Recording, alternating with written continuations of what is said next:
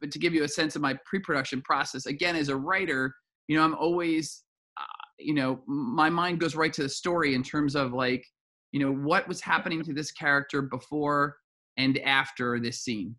And, you know, like what literally, what's the story that happened off screen that we never saw, you know, to this. And very often ideas will come from that.